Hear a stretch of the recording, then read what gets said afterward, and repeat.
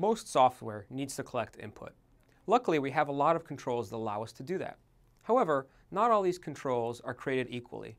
In fact, some are better suited to specific tasks than others. To illustrate, let's take a look at a flight booking form. Once I specify where I'm heading from and going to, I have a series of additional questions. In this case, they're all represented as drop-down menus. In fact, there's 3 up here, another 3 right here, and 1, 2, 3 more. And you may say, what's wrong with the drop-down? Let's take a quick look. On a touch interface, first I have to tap the control.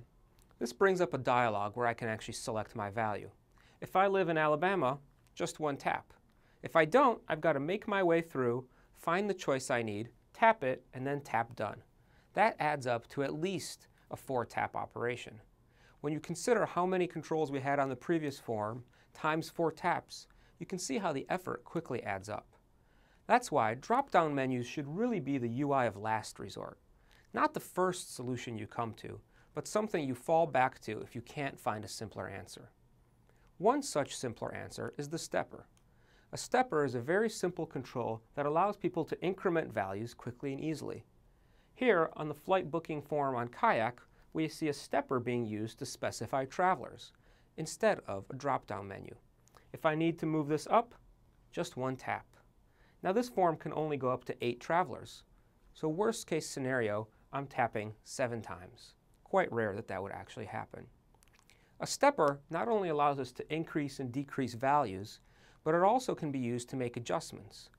Consider this 2-button stepper compared to one with an actual value inside. The one with the value inside not only is friendlier for touch, because the buttons are separated, but it also has an input field in between. So I could tap on that and enter a specific value if I wanted to, making it quicker and easier to get to a higher range of numbers. The opportunities for steppers are all over the place. Looking at this booking form, you can see guests, beds, bedrooms, bathrooms, all represented by drop-downs, all which could be better off using a stepper. In fact, that's what this form on Kayak for hotel booking does. Number of guests, number of rooms, simple stepper controls. On Android, Airbnb, which is the example we looked at a moment ago, does use the stepper. In fact, they use the implementation with a value in between the 2 controls. This not only allows you to quickly see what value is entered, but separates out those 2 touchable areas as I mentioned before. Now sometimes that separation can be a bad thing if taken too far. Going back to a flight booking form, here we see number of passengers represented as a stepper, but the 2 controls are very far apart. And they're in a grayed out state, kind of making them look inactive. This problem is actually magnified when you have multiple steppers in a form. Tapping on seniors or children here reveals a series of steppers, all of which have the same separation and interactivity challenges. One other problem with steppers occurs when we try and do precise or big changes. So when I tap Make an Offer over here in this interface, you'll see I'm given a stepper control where I can move that value up or down by 1. But what happens when I want to make precise changes or big changes? Perhaps I can use that slider to move things more dramatically, say to 28 or beyond.